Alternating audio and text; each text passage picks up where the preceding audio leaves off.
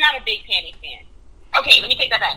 I was watching Panic for a little bit, but I was on Panic for like, I would say like 6 months. After 6 months, I was like, nigga, you talk too much. You gotta shut the fuck up. Like, get to your point. Damn. I couldn't do it. I love him. He's so informative.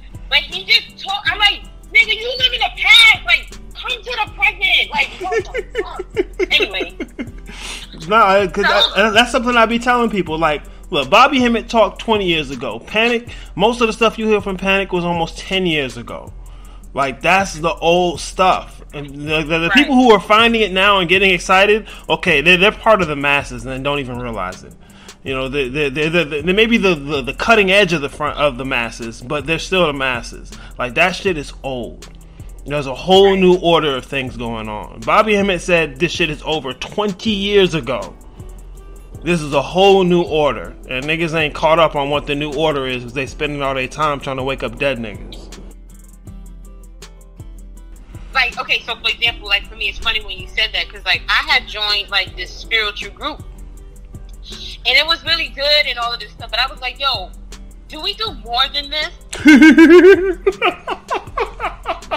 And she was like, more than what? I was like, okay, I know we do spells. I know we do rituals. But like, what, do we do anything outside of spells and ritual? Because I feel like spells and rituals, it's not enough. Yes. Yes. So then she started talking to me, like, then she started talking about, you know, breaking down the physical world and all that other stuff. But for some reason, it just wasn't clicking and it wasn't resonating with me. Like, I just was just like, it wasn't enough. It sounds like it felt like Christian religion all over again. It probably was. It was. And she did come from a Christian background. Anyway, so now that I'm sitting here talking to you, I'm like, yo, we don't talk about none of this type shit in my group. None of it. Nobody is talking about this shit. Right, not even a fraction. Like she says, you know, go into your imagination space and stuff. But it's like, there's no framework. It's all from a premises of human.